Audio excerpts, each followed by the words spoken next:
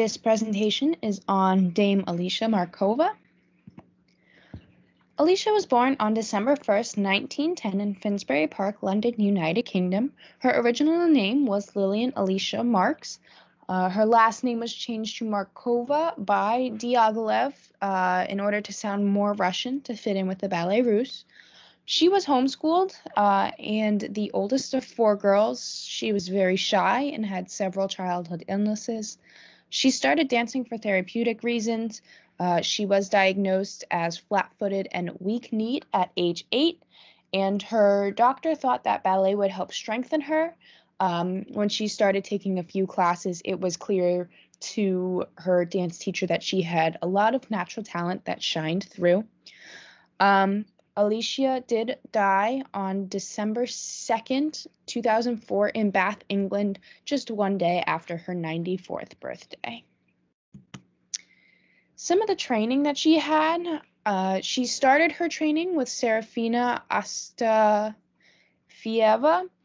who was a former Ballet Russe star. She signed with Diaghilev in the Ballet Russe in 1924. However, before that, while she was under Serafina, she was cast in Sleeping Beauty in 1921. However, she was hospitalized for diphtheria and was unable to come to dance in the Sleeping Beauty show. However, in 1924, Diaghilev did see her dance again and signed on Markova.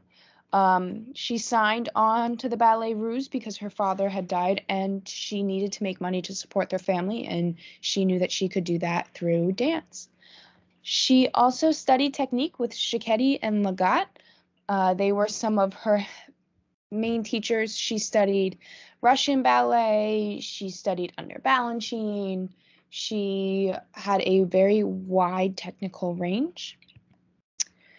Some of the things that Markova did, she helped develop English ballet. She helped develop the Ballet Club and the Vic Wells Ballet, which later turned into the Royal Ballet, and those companies helped establish the English ballet. She created a Markova Dolan Ballet Company that toured the world. It helped pioneer appearances in outdoor stadiums. She did that with her dance partner, Antoine Dolan. They also together co-founded the Festival Ballet. She helped bring awareness to the Balanchine's Ballet Theater in New York. She danced there for several seasons. It was said that she, quote, lent her stardom, end quote, to Balanchine to help get his name out there. And the Festival Ballet was, again, created by Markova and Dolan. Some of her most noted works. Her first one, she was 10 years old. It was a pantomime ballet, Dick Whittington. She had a few solos in there, and that is when Diaghilev saw her and decided to cast her in the 1921 performance of Sleeping Beauty. She was the Nightingale in Les Rosignol in 1926. She is very famous for her role of Giselle, in which we will be watching a clip in a little bit. She was also one of the first ballerinas to do Odette and Odile, the Swan Lake kind of duo. And she was also very famous for being a nymph in Les Sylphides. One of the reviews that I found was from John Martin with the New York Times that said, Markova has danced the role so many times that she could undoubtedly do it in her sleep. What is so notable is that she never does. She is as fresh, as sensitive, as creatively alert as if she had never done it before. But what a wealth of background she has accumulated for it. This review is based off of her role in Giselle. She is Giselle, and it is one of the roles that everyone associates with her. This is a clip from Giselle with her partner Antoine Dolan.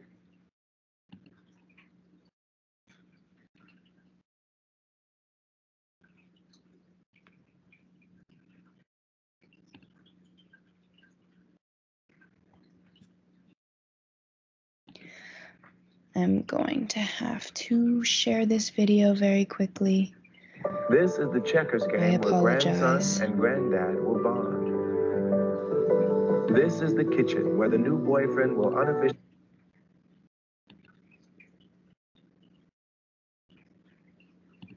This video is a couple excerpts from the Act 2 of Giselle, performed by Alicia Markova and Antoine Dolan.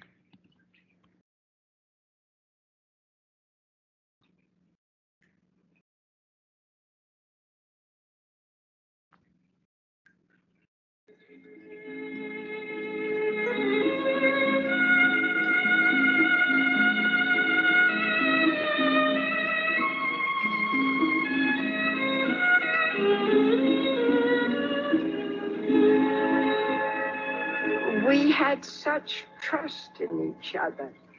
Even if something would go wrong, the audience would never be aware of it.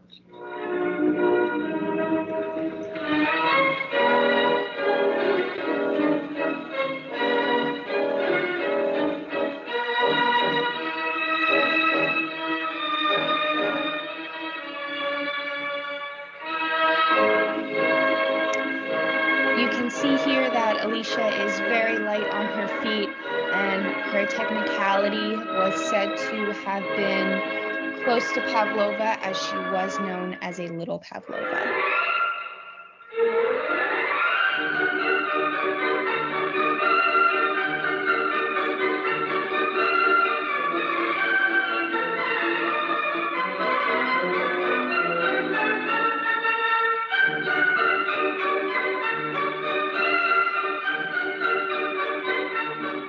You left the worries of work or austerity.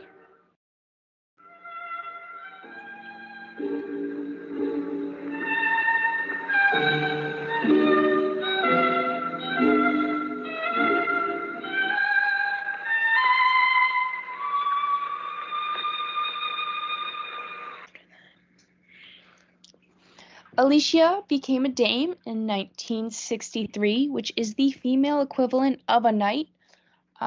She was dubbed that by Queen Elizabeth II.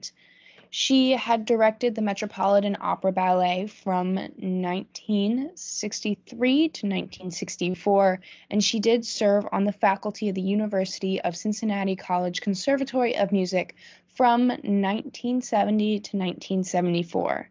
While Alicia was never married, she devoted her entire life to ballet. Even after she retired from performing, she gave many lectures, she choreographed, and she made many appearances. And here are my references.